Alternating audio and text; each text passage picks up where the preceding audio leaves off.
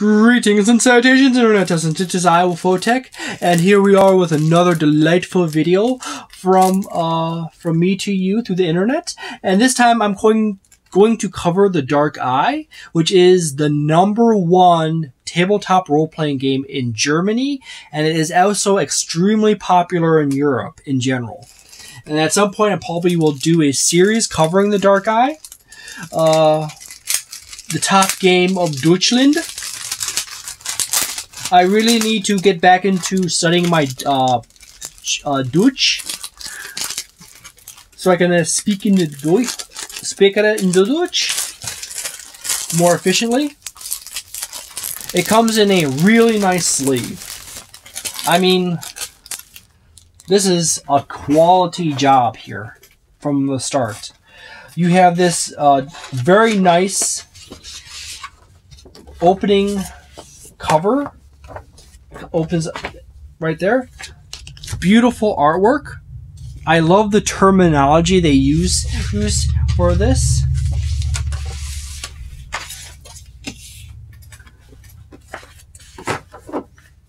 Character reference sheets for The Dark Eye. Heroes of The Dark Eye, you consistently face new adventures and gain fresh experience. While improving your skills, you gain riches and come to possess valuable artifacts and other pieces of equipment. On the journey, you meet numerous friends and foes, all whom will undergo similar changes. The Dark Eye character sheets let you keep track of those important details.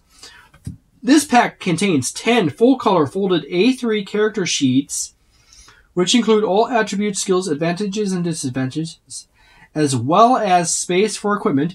6 full-color A4 supplementary sheets for mages and blessed ones, and 4 A4 templates for NPCs, monster sheets, and combat logs.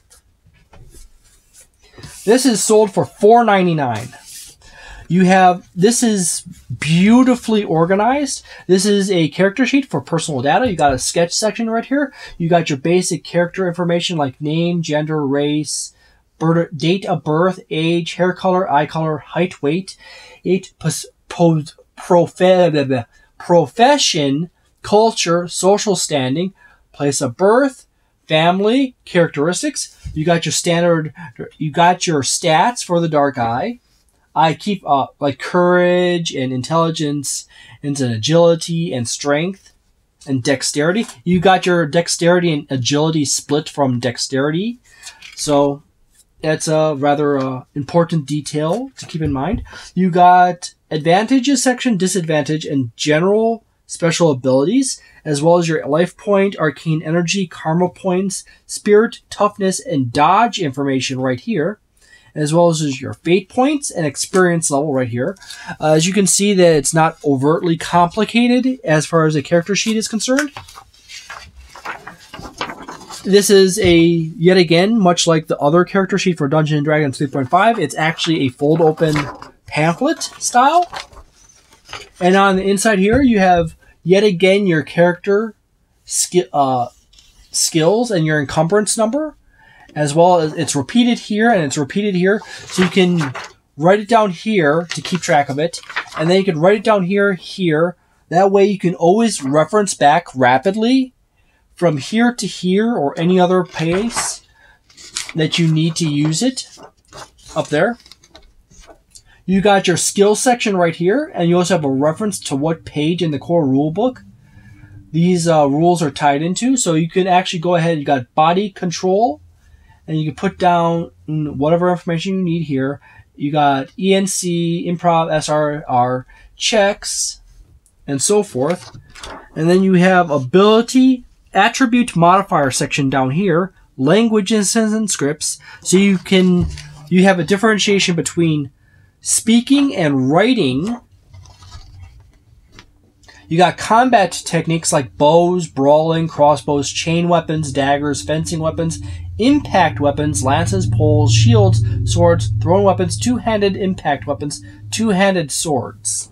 You got close combat information for your weapons. So you happen to have, like, say, 2 or 3 weapons on you. You have information there. You got your shield parrying information down here.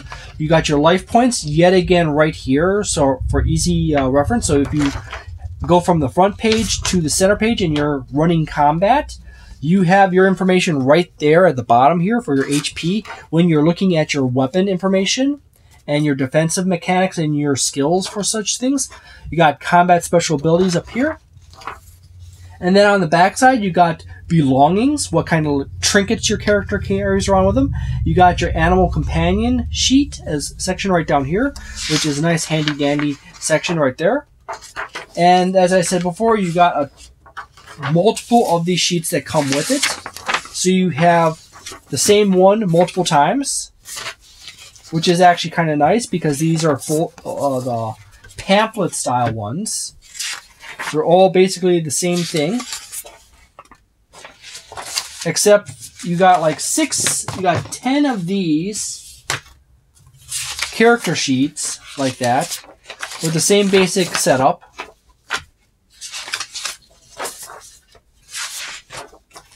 And then there is a few other sheets here. You have a character ritual sheet right here for casting your spells and rituals. Yet again, it has your core stats up here, your AE max and current information, properties, primary attribute and tradition for your character, magical special abilities and cantrips. And then you flip to the backside, yet again, you have your core stats here, your KP max, your current level in KP, and then you have your liturgical chant and ceremonies section here, aspects, primary attribute, tradition, blessed special abilities, and blessings. So you have your magister, and you got your blessed one, and you have 6 of these sheets.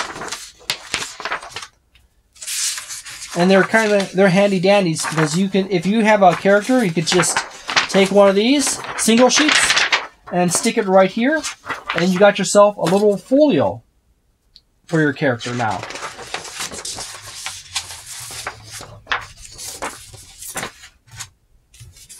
So there's a total of 6 of those sheets. These are actually fairly easy, other than the artwork right here. Are rather still not excessively expensive for your printer if you want to copy them and print them. Yet again, you got only 6 of these. And then there's also a few other sheets right here. You got your GM document sheets for your NPC characters. So if you want to make a character, this is a simplified version of the character sheet. Yet again, more stripped down. And you can put all your essential characteristics for your NPC on the sheet. You got multiple of those. You got combat protocol sheet for your fighters. And creatures. So if you have some characters that NPCs, like humanoids fighting your humanoid protagonists, you got this side. And this side you have a creature-oriented sheet. So if you have like a monster of some sort, you can put down the information here and you can go. I actually truly do like this setup. Considering that this is literally only $5, I'm not joking. This is $5. This is for $5. This is a 4-star. I would definitely buy this. If you want to play the Dark Eye, go for it. Heck, if you don't play the Dark Eye and you are interested in the Dark Eye and you just got the core rulebook, this is not expensive. You could throw $5 into this and boom, you got character sheets for the Dark Eye.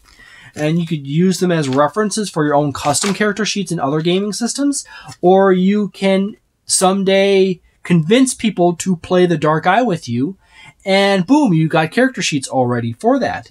So this is like almost an automatic 4-star.